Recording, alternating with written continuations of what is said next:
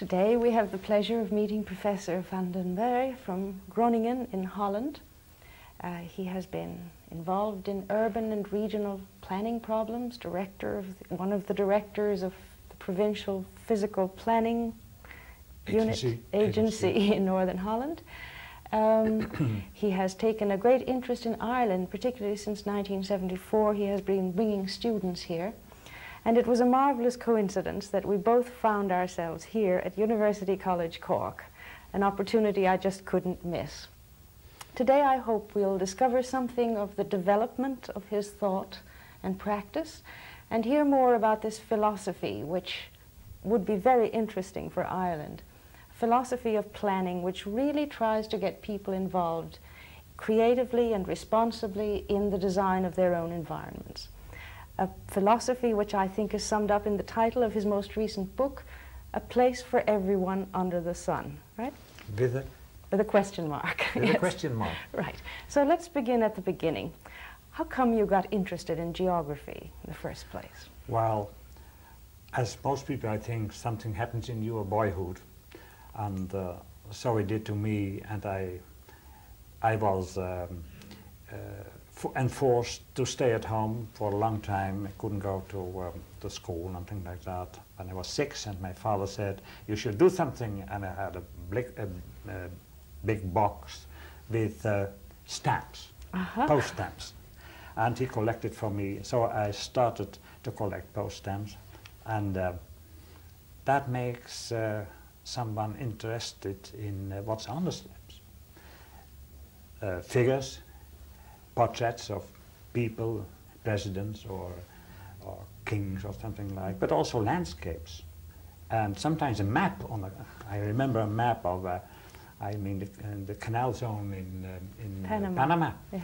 I remember that stamp, and so I became interested. I started to compare. Now comparison is one of the basic techniques in geography. Yes. So later on I understood how important it has been to me that I started to compare when I was really young, to learn myself how to compare. And another aspect is that on stamps you find the whole history of a country. Let's say stamps with the term occupied territory by German troops or by British troops or anywhere, and then something has happened. What's done? Then the word revolution. Or on German stamps the term Freistaat, as Ireland has been a free state. So something happened, and I became interested what it was that happened and how it could have happened. That's an interest in history. And so later on I had an interest combined of history and geography. And you know, they are twin sciences. Yes, yes. Historically speaking, they are twin sciences. They cannot without each other, in fact. And that is a truth I still feel is very important for a geographer who has become a planner. Because a planner is someone who is making history. But when you don't know what history is, what it is about, you cannot become a good planner. You cannot. So I'm very happy that I had a double education in geography and in history. As a matter of fact, when I started my academic study in National University of Utrecht in the Netherlands, I had to make the choice what should be the main subject and what the minor. And I had great difficulty to make the choice. So I went to both professors. I had a discussion before I started my study. And then he said, "Oh, come to the institute and start your study. Within some weeks you will know what you prefer." This was Professor Van Vuren? Van Vuren was the geographer, and the professor in ancient history, Bolkestein, was the other one. And so I started to listen to the lectures and to do something in practice. And within 1 month, within 4 weeks, I knew emotionally, I couldn't argument it rationally, but it was emotionally, that geography would be my preference. I think it was because you are meeting other people. You have to travel. And that is easier to do it as a geographer in space. than to travel in time. You see what Yes, I, yes. you understand what I mean? Yes. And when you are a young boy, a preference for history is something that cannot be realized before you have become an experienced man who have had a history of his own. Yes. You see, when you have an own history, you can study history. You can understand what's going on, looking back Yes. and looking forward. But so I started with geography, and as a matter of fact, I was impressed by physical geography, but that was not that mathematized as it is now, Yes. and it was not a kind of physics or a kind of chemistry as it is now. Would it have been William Morris Davis or Yes, Pank yes, type geomorphology. Yes. And that's interesting. Oh, How fascinating. such forms in the landscape could be explained as a historical product of nature and man, most times alone of nature, Yes.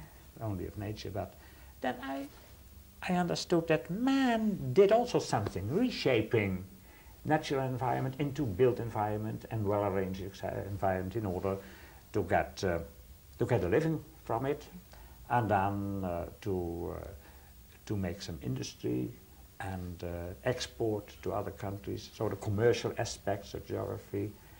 And then I was lectures by Professor van Vuren on development, the traveling over the seas to the exploration of the earth. Yes. And then that is very interesting to hear about that, because then I understood that commerce is following exploration, Yes. and religion is following commerce. So I understood the significance of human cultural anthropology. Cultural anthropology is about the change of faith, the change of values, the change of social structures under influence of invasions or contact with other people. And that was the base for understanding the role of sociology in society. Because a society is well structured in some way, formally or informally, and the structure has been institutionalized, or it has not been institutionalized. And when you are planning in a small community, the problem is that the social structure is not formalized. It is informal. So you are coming into a structure, you don't know how it is, and you can't be informed about that because it's very personal for everybody who is a member of that community. But when you have a large community, you need cultural anthropology and sociology. When it is a small community, you need psychology. So you'll see planning. I've come to the planning field from geography and from history, but it has broadened my view, and I have experienced that we need the knowledge from a whole range of other disciplines to understand what's going on and how to make plans. Yes. So I take it your curiosity was first awakened through world concerns, Yes. Faraway places, friendly and hostile and so on. And then in your education you started immediately thinking of world systems, of commerce, exploration, missionaries and so on. So unlike many, architects and planners who come from different traditions, you do not begin first with the local site and then go out. You begin with the bigger one and then come back in. But now many of the students who were studying with you at that time under Van Vuren were not all involved in planning or applied interests. Can you tell me how that switch occurred? Because I sense you're very anxious to speak about that. Well, most of the students had the perspective to become a teacher in geography in secondary schools. And I myself have been educated as such to become a teacher. Yes. And we were told, well, you have an academic study, and when you have been nominated as a teacher, then you make your book, the book in order to become a teacher. Yes. You should not do that at the university because it's a waste of your time. You should learn to think, to discuss, but not to produce a kind of general educational picture of the world and things like that. You can do that. And you have an atlas, and you have an encyclopedia, so you have no problems to find facts. And there's an institute that you can get your dias, your pictures to project. So you can hire them there, so you don't need to make them yourself. They're quite simple to do. But most of those people were interested in the world and in continental affairs. You know, the second half of the 30s was the period where the Germans tried to re-get their power, their political power. So we were concentrated either on Europe, Western Europe, the problems around Germany, or we were interested in, and you can understand what that means, the Dutch East Indies, our colonies. Yes. And especially the main colony, the Dutch East Indies, now is Indonesia. So some of us were interested in America, but it was impossible to go to America. You cannot understand the big change since the 30s. Yes. Now in the 80s, every student has gone to the States. If not, hasn't been a real student. Yes. And at least once or twice he has paid some visit behind the Iron Curtain. Yes. And very clever students manages to go into China. But then he has seen the whole of the world. There's nothing behind, only the Pacific Ocean. And that's you know, that's a kind of drowned row of falcons, yes. Nothing more. So you only see the tops of the falcons. Oh, that's the area where you have the nuclear bombs, and so yes. Try them out. Not interesting to go there. But at that time, European affairs, colonial affairs were the main subjects and of interest. And suddenly, after I got my master's degree, I was invited by the professor to go to a place to do local work. And I didn't feel trained about that, for that job. But he said, I will supervise you and your colleague. That's Christian van Passen, my friend, who arrived at the university the same date as I did. And so we together were sent to Middelburg on the island of Walcheren in the province of Zeeland. And there we had to study the problems of urban extension, of Flushing, in the direction of Middelburg. And in between those towns was a small airport, a regional airport. And as a matter of fact, you cannot build up until the airport. You have to keep distance from that. So Flushing couldn't be expanded anymore. There was a canal from Flushing, and the east of Flushing to Middelburg. There was the railway line, and on the other side you had the dunes and the rural areas, and you had the airport. So Flushing was a kind of captive city. And we had to study and analyze this situation in order to find a solution for the city of Flushing. Well, we made that analysis, and it was interesting to have that experience, because the main problems of Flushing are not space problems, not spatial problems, but are economic problems. The economic structure of the city is very interesting. The main job opportunities were in the shipyard. It's still there.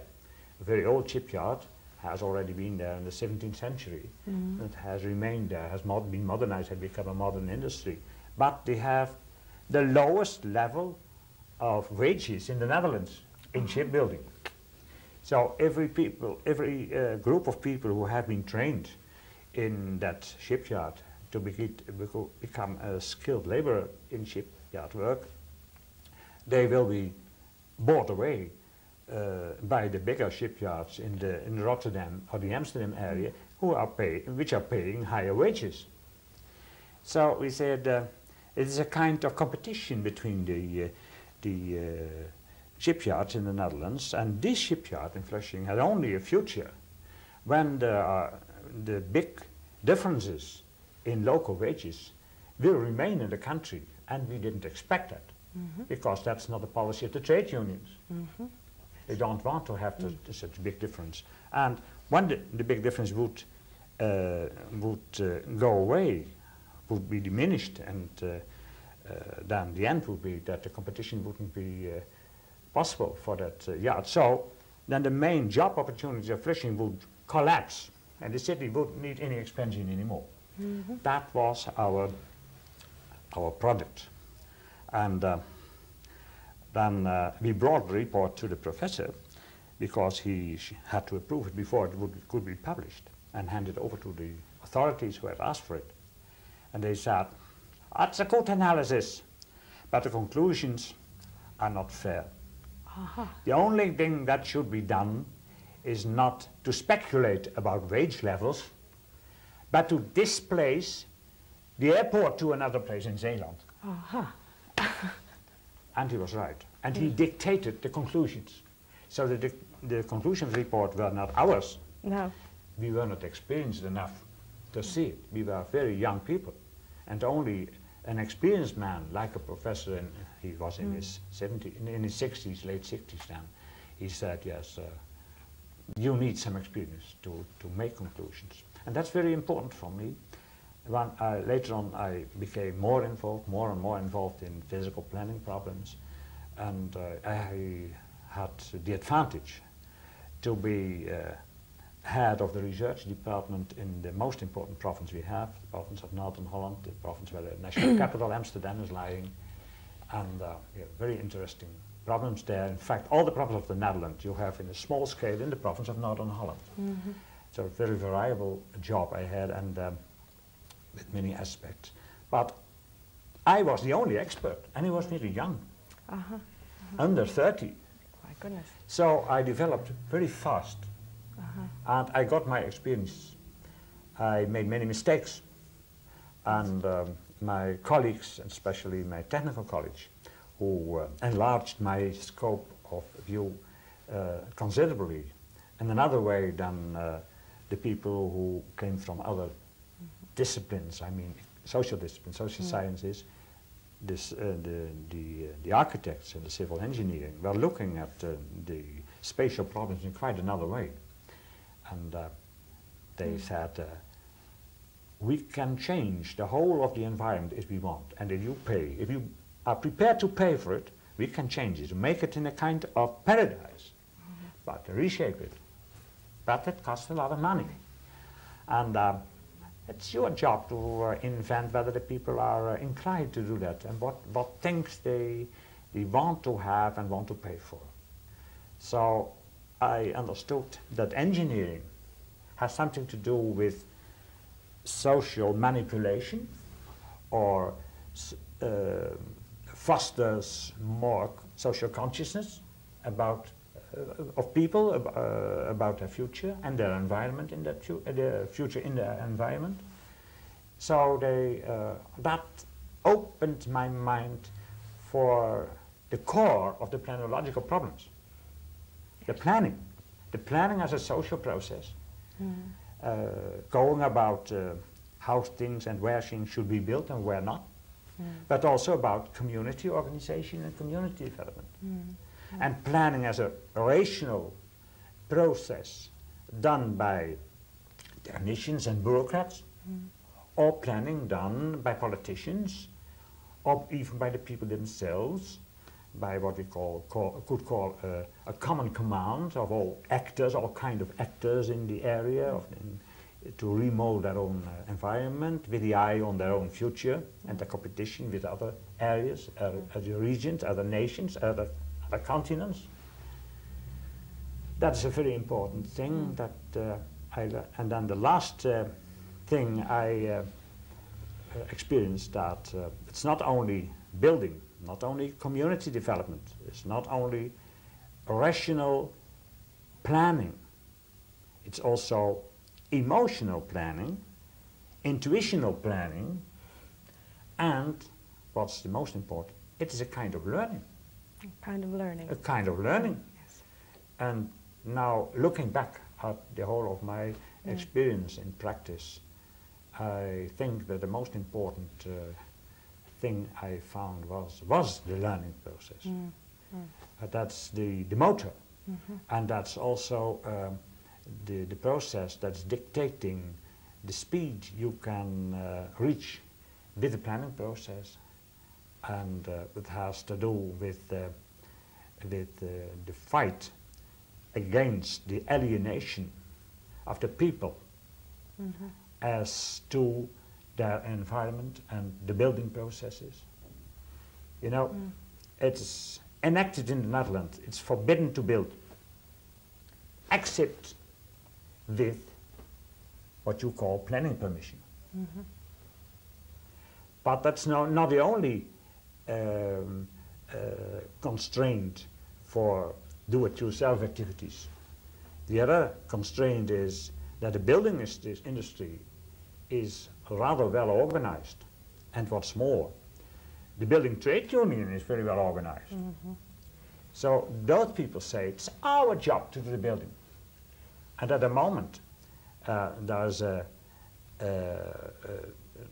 process going on in the Netherlands from the government, backed by parliament, to urge the local authorities, the municipalities, to make a local bylaw that it is forbidden to do it yourself in order to, to make employment in the building industry that has already gone down with about 50%. 50%, half of it has remained, and the other people have become unemployed. They want, as a matter of fact, they want those people re-employed again. So do it yourself in improving your house or in cleaning it up, in keeping it up, in maintenance is, now it's not yet forbidden, it hasn't yet been forbidden by any municipality, but it's coming, you'll see. And the opposition also is growing against it, as a matter of fact, because people can't afford the wages in the building industry are too high. Yes? It seems to me that you're dealing with such gross incompatibilities here. To go back to the story of your professor who said, your analysis is fine, but your conclusion is wrong. We ought to pick that airport and plunk it somewhere else. It seems to me that that illustrates a certain, what one might call a fascistic element to physical planning. The macro decisions about the location of an airport, for example, or a factory, or so on, that are quite independent of any sensitive analysis of local conditions, in local conditions terms, okay? So now, how to reconcile that, what I call, I'm exaggerating, calling it a fascistic element, a sort of an imperial decision about major physical plant, and this other side of getting people to feel responsible and effective in being involved in planning their own environments. It seems to me you're dealing with an incompatibility. Because if, suppose people come to the conclusion, we don't want a nuclear plant here, we don't want an airport here, and so on, and that has come through this process of community building, you have to deny it on other grounds. How have you resolved that? How have you lived with that tension in your work? You see, the conflict is between the influence from outside and the ideas from the people by the people themselves. That's the internal view on it. And in a densely populated country, at the Netherlands, there are always strong influences from outside, from national government or from the conurbations on the rural areas, and so on. So on Walcheren, the island of Walcheren, the people of Flushing said, that airport has been realized there by an external influence, and we can't do anything against it. So we have to accept and we have to adapt ourselves to the situation. Then we said, yes, but there's another external influence, that's the wage problem between those shipyards, and you cannot control that either. So you have to accept the decision they will take, that you have, the workers here will have to be paid the same wages as the people in Rotterdam, and then you will have to close the shipyard. And if that's done, you'll see that external influence are deciding about your future. So what the professor said was just not strengthening the external influence, but taking it away. Say, displace it to another area where there is more space. Then you can have your airport. And such a situation was available. And when you look at the regional plan for Zeeland, you will see that the old airport has been taken away, and there is on the map the place for the new airport. It hasn't been built, it hasn't been constructed, because it's only for tourist planes, and it's much too expensive to build such a thing, construct such a thing for tourists alone. So you understand what I mean?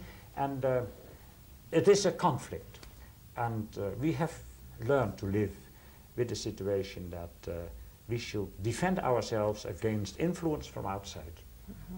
I think it's a kind of self-determination, and you know that's an old doctrine from the Second World War. After the Second World War we have reshaped Europe after the principles of self-determination, political self-determination, and the decolonization of the world after the Second World War had followed the same lines. It's interesting to see that now the political structures of society are getting a larger scale. The fight to get more control over your own situation as a kind of answer to that challenge, and also as a kind of precondition for accepting the larger scale structures, is quite natural. And in the planning field you have the same. For instance, the problem, should planning be centralized at the national level, national governmental level, or not? In the Netherlands it is enacted since 1901, so it is more than 80 years now, that the main planning, policy making level is the municipality. Provincial government has to coordinate all those initiatives at the local level, and has to steer a little that, if possible. They have no much powers to do that, but in any case they have the power that all local expenditure of local government has to be approved by provincial government, so that's an instrument to steer what's going on and actually is going on, and factually will be realized about the plans, but then they can correct the local level, physical planning level, by conceiving regional physical planning. And at the national level, there's no much power to create a national physical plan. We have thrown that out of our act in 1962, so it's not feasible to make a national physical plan. But what you can do is to conceive a kind of a national physical planning policy in great lines, and that should be composed out of the sector planning programs of the civil department. Yes. They should be integrated in the sense that for all those sector programs should be indicated the place where it should be realized. That's the trasses of the motorways, for instance, and the railway lines, the canals, and the big industrial estates, and where the harbors should be developed and where not, and so on. And also about the spreading or the distribution of educational facilities over the country and so on. And that has been done, but at the moment we see that Parliament is unable to make that integration at the national level. And that has an interesting course. The course, in fact, is that every minister is responsible to Parliament personally. And so Parliament can discuss all the physical planning problems, but at a certain moment, from some region, an authority is asking Parliament, would you mind to be kind and order the minister to do something we want? And there is a discussion in Parliament, and there's a vote, and then the minister is saying, yes, I will do that. But it's against the physical planning policy, but he will do. So that is That's an incompatibility. That is something that cannot be reconciled. And we have made this conclusion out of that, that the best level to integrate the sector planning programs in a kind of a physical planning structure is the level of the regional plan. So the power to do the integration is given to the provincial government. Provincial level. Yes. And I think in a country like Ireland that's so heavily concentrated, as the power structure has so heavily has been concentrated so heavily and so strongly in the capital, in Dublin, the only way to get a more fluently physical planning policy is to create provinces. Not the old ones, but new ones. The Buchanan and empower ones. them. Would you like the Buchanan ones? Pardon? Would you like the Buchanan regions? Yes. Or is it not yet defined? No, not yet defined. In the Netherlands we say every urban conurbation and this rural area around it should become a province, in order the province could plan the whole development, balanced development between urban and rural areas within the region. And the problem in Ireland is that there are so few urban conurbations outside Dublin, Cork, and in Northern Ireland, Belfast. Yes. Could we move to Ireland? Yes. Would that suit you? I think we're all very curious about any lessons we can learn from experiences, analogous experiences. I think there are big problems looking for comparisons between Holland and Ireland. Even though we're neighbors, there are vast differences of culture. And I think one of the most difficult ones may be that here we do not have the same long urban tradition. So that the initial approach to physical planning could hardly take the same assumptions as, say, Holland would, or a heavily urbanized area. In other words, it mightn't be urban-centered. The second big problem, it seems to me, is political, the experience of political participation with regard to things environmental. But I'm just speculating, I haven't been involved. So I would like you to describe first your interaction with Ireland, your experience here, and then some lessons you think we could learn from Holland. The last question is a difficult question. I would prefer to start what I learned from Ireland. Okay, and that would be nice to hear. You say, when we came to Ireland, we had our ideas how physical planning could be done. That was the Netherlands experience, perhaps a little more broader scene, you can see it, the continental experience. We knew that in Britain things were done another way because there's another political system. But as we are living in the Netherlands, like in Germany and Belgium, in the post-Napoleon administrative structure of a country, we thought, we didn't think about that, perhaps it could be useful to Ireland as well. But it didn't work. And you said that might be caused by difference in culture. I think you're right. Culture is quite different. As far as I can understand, and I do understand, every year that I'm coming in Ireland, I do understand less of the Irish culture. It's so difficult to understand. I think the only thing I'm quite sure about is that I do not understand the Irish culture. That's fairly healthy stance. Yes, and I tell myself that's because it's a Celtic culture and the continental culture is Germanic, and that makes a difference. That makes a difference in any case. So I'm studying the old Irish history and the literature, the poems and the sagas and legends of Ireland in order to get a grip on it. But all things that have been written about it and that I can read are written, have been written in English. So that is a translation. Right. It's not the right Irish culture I got into my hands. Well, second point, second cause you mentioned was the urban tradition.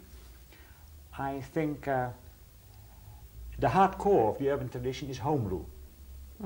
To be responsible for your own area, your urban area, to have the right of vote,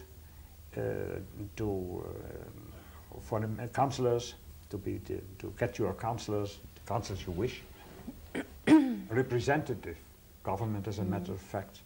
But in the wards, the urban wards, you still have direct democracy, people living in the street. For instance, in the lanes of Cork, people living in the lanes of Cork have control about their lane. And they have a kind of feeling that they are responsible for their lane, for that it is clean, that it is safe, and that it has a good, good shape, it has a good, how call it, it's cleaned and it is painted and so on. It should be nice, nice lane. And they are in competition with each other, so we know the same in the Netherlands. We have villages and towns where every year there's a festival, and the prize is going to that ward that has cleaned up its own environment in the best way, and painted it and so on, done some other things. That's something like the Tidy Towns competition in Ireland. Yes. You know that Glenville won that one time. Pardon? My village won that one time. Oh, that's nice. Realize. So you are proud of it, I think. Yes. And that's what people should be. Well, that tradition of home rule we also have in the rural areas. That's the result of that we are living, more than half of the population are living under sea level in very low areas, and the problem is to get the water out of it. So we have to pump. And we are doing that since the 12th century. It have been the monks in the monasteries who have learned it to us. They have taught us to do that.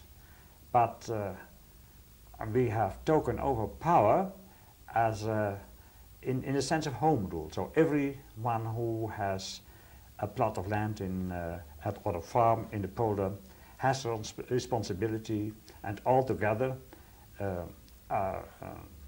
can be asked to go to the dikes, to defend the dikes, and that is compulsory. So nobody can say, I don't like to do, I don't go. If he doesn't go, he's losing his farm and his land, losing his property. That's a very strong fine, as a matter of fact, not doing what you should do. And that's in the tradition. Everybody has accepted that in the lower parts and in the rural areas. So that's a kind of democracy, and at grassroots level, we know already centuries along, since the 12th and 13th century, both in urban and in rural areas. Well, the problem in Ireland is that you have had such a thing also in your country, but the British have demolished that social and political structure, especially in the 19th century. How can you get it back? Well, that's something you have to do yourself. And nobody can say how to do it. Don't you think it's been happening through, say, the cooperatives in agriculture and, you that's know, the base. That's the base. Yes. Right? Yeah. That's one of the possibilities. Yes. But cooperatives are not compulsory. You see, not everybody has to be a member of a cooperative, and that's that. In the water questions, and in the defense of a city, it is compulsory to defend. And from the defense has come the idea that you can also do something about development. In fact, physical planning is a kind of expertise coming from the General Staff, from the Department of Defense. It is an invention of the the ancient Roman Empire. How can you have control of your area? Well, you see, a province is a part outside Italy of the Roman Empire, where somebody was in charge of government on behalf of the Senate in Rome. Yes. Yes, you see, it's this military and military tactical type power origin of physical planning language and terminology that I think makes people very uninterested in it. It frightens them. I think with good reason. you know, Foucault talks about the decline of monarchical power, but the persistence of this capillary type of power, the panopticon, you know, everybody is being watched, so they, you know, they'll be penalized if they don't, a much more effective form of control than a monarchical situation ever was. I think the reason why physical planning fails in many settings is because there is this association with A, military takeover, and B, being watched, you know. It seems to go right against those very values of democracy and home rule that you were also praising on the other hand. Yes, but with home rule, you have the same situation. You are under control. You are under control of your community. But you are a member of community and you can have a say on other people as well. So that's mutual. The control is mutual. And you are responsible, and you cannot be responsible without mutual control. So in a polder authority, every year or twice a year, the inspector who has been nominated by the democratically chosen board of the polder authority has been nominated, and there are two of them, are coming along every farm, inspecting the ditches, whether they have been properly maintained, and in order that the water can go out, can be pumped out. If not, they are ordered to do it immediately, where inspectors are standing by and have to pay their fine. See, and everybody has accepted that. That's a kind of control. They know that perhaps another year they can be the inspector. They can be nominated as inspector to look at the other people. That's not a problem. When the power is coming from the national level, going down to the grassroots level, then you can see it as a danger, something military. But when it's coming at grassroots level, and then you have a kind of federal structure between the several rural authorities, let's say the cooperatives in Ireland, that they can tackle the larger and more complicated problems as well, then it will not be seen and will not be felt as a military organization, only as a defense organization. And I think Ireland has a long tradition of self-defense. Not formally, but informally, We haven't been but too well organized. I think sometimes I think that IRA is such an organization, and it would be a great pity if the experience of the IRA in creating a kind of defense policy and a development policy of Ireland on the military level should get lost, and it shouldn't be reshaped in, let's say in a civic sense, to do it in a political way, but from grassroots level up to the state, and not the other way, not upside down. Although I must recognize that there are certain things that have to be organized at the national level, and that the whole of the nation should be behind that. But one of the tasks at the national level, none of the tasks of national Irish Parliament is to empower local people, local groups in one or another kind of home rule, to look after themselves, to look after their own environment, and to bring the problems together for, in a federal structure, let's say on a provincial level, that cannot be solved by the local groups alone. Let's say that the railway line from Sligo over Galway and Limerick to Cork, the Western Railway line, has gone, part of it has already fully gone out of operation. And there are no thoroughgoing trains even from Cork to Galway. They are not. No, that should be reoperationalized. Because it's very important for the development of the Western area. Right. And that's the only countervailing power against Dublin. Dublin is at the East Coast. Well, you should create something at the West Coast. Yes. You have the airport, the commercial airport of Shannon, and the religious airport of Fort Knox, And Noctrine, you will have, well, that's okay, Yeah. that's the cultural aspect, and it is the economic aspects. In Dublin, you have them in one city, so you will never get one big conurbation at the West Coast. It will be split over and divided over several urban centers. But then you should connect them with their own main road, motorway, or after Irish standards. It's not a big old motorway in Britain or in Germany, but a good road. And secondly, and a good accommodated in the center should have your rest places along the road. You should have your inns along the road, and you should have all how do you call it, petrol stations, things like that. So well equipped, and you should have your own railway line.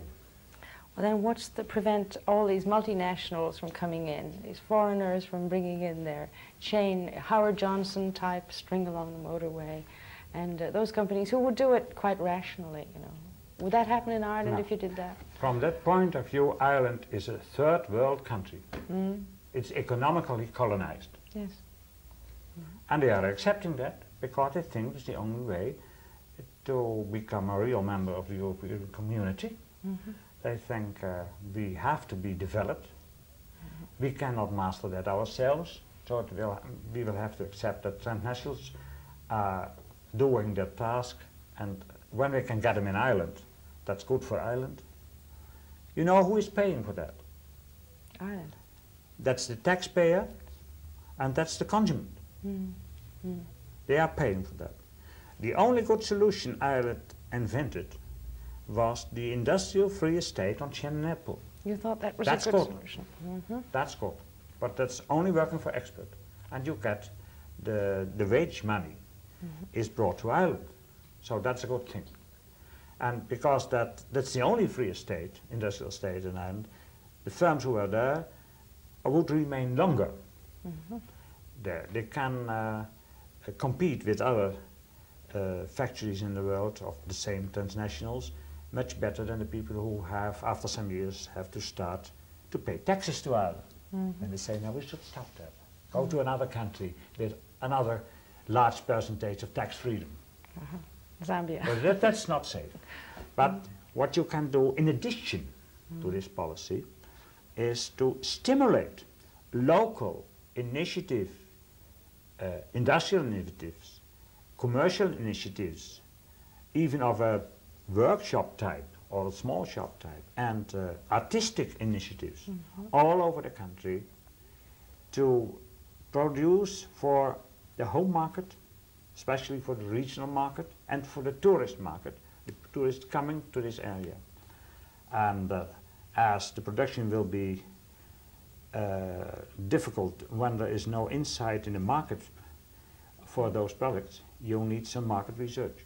But you have already many commercial educational institutes in the western part of the country. You have the regional tech in Sligo, you have the university in Galway, you have the schools, the tertiary level schools in Limerick, and you have the university in Galway. All those departments could become centers of help for local initiatives and regional initiatives to do some market research.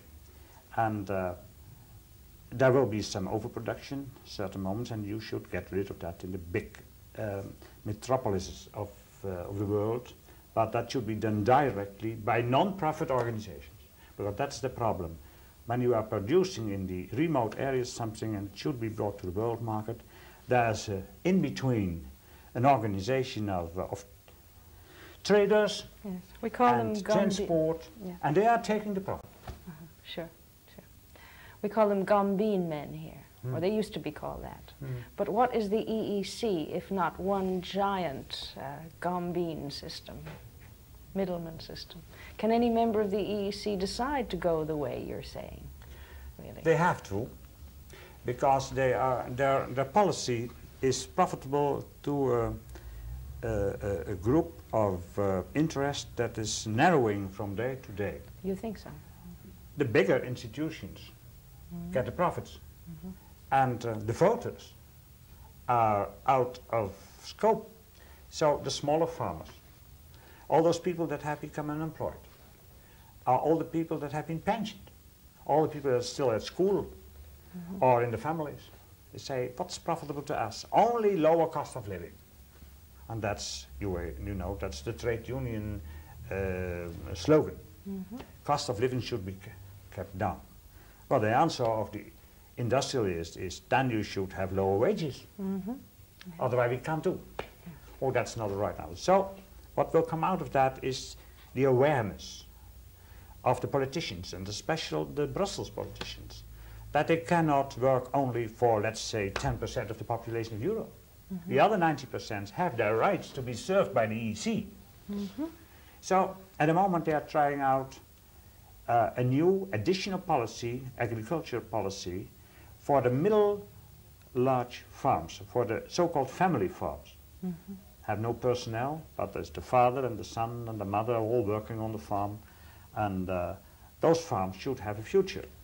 That's a two-person farm, at least, if not three-person farm, and they need another type of production, other products than the mass products, in fact the industrial products of agriculture, like milk and beef and some other, and some corn or cereals. That's basic for our economy, as a matter of fact, that we can breed them within the EEC as much as possible. We have to import as well, but we can export part of it, so that's in balance. But there's a whole market of other agriculture products that could be produced and bred by the smaller farms. Yes. And now the EEC is understanding they have to organize that and they have to stimulate it. And they say we should do it on the European level. That's quite nonsense. It should be done on the regional level. Yes. On the region. And what's it? Ireland is more than one region. It's more than one region. Yes, there's the urban region of Dublin, and it's the urban region of Cork, and there are several rural regions. The western part and the Midlands, and perhaps the north, the northeast, and they should have their own possibilities. And that's the same in the other countries. But we need a new kind of regional movement within the EEC. Yes.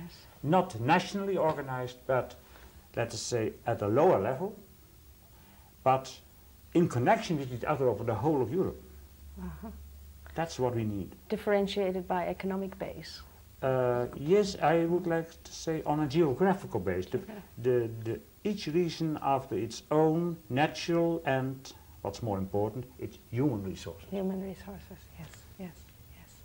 Well, we're coming toward the end of our hour, I think, Professor van den Berg, and I would like to ask you one last question. What were some of the biggest lessons you've learned from being involved in this very difficult area of planology? What have been some of the biggest lessons you've learned?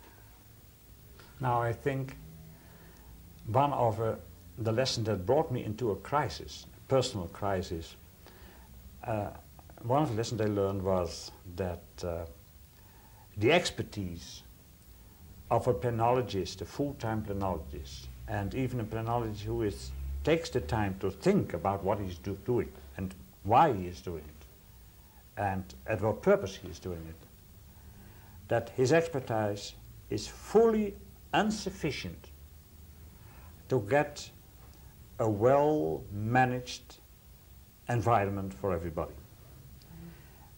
The only people who can do it in the right way are the people themselves. So the first lesson, and I accepted the lesson and I tried to make the best of it, is the democratization of physical planning as such, as an activity, as an action. I think that's, and a second experience I can say in the same line is that now physical planning has become a matter of politics. It's not only a policy, but it has become a matter of politics. Everybody understands that there's a problem of values behind it. And what's interesting that first of all we thought were the values of history that were behind. And I think that's one of the problems of Ireland. The main problem is not that are the values of history, but the values of the future. Yes. Yes. Yeah. Yes. That's one line, and history is under it. It's just Yes. around, other way around. Mm. Mm. It has to do with history. Yes. So the development of values and the creation of new values and the conception of new values, that's to say utopian thinking. It's very important. Mm-hmm. Symbolic, yes, but also very concrete. Mm. Because the man in the street doesn't understand a symbolic utopian idea. Mm. He does want to know how much more money he will get, how much more happiness he will have, how much more opportunities he will see for himself and for his children and for his wife. And don't forget that at least half the population are female. Well, that's not because you are a woman that I'm saying that, but I'm impressed by the capacity of the female population to do planning themselves. They are much better, I can say trained, but are better equipped as a persons to realize physical planning at grassroots level than men. well, It's strange. you're speaking to the converted, you know. Yes, perhaps I am, but I'm a man, I can't help it. Okay, yes. Well, thank you very much for this very interesting conversation. I think you've given us a few tips about what to do, what not to do, and especially encouragement to take responsibility for doing it ourselves. Thank you very much, Professor Van der Berg. Thank you.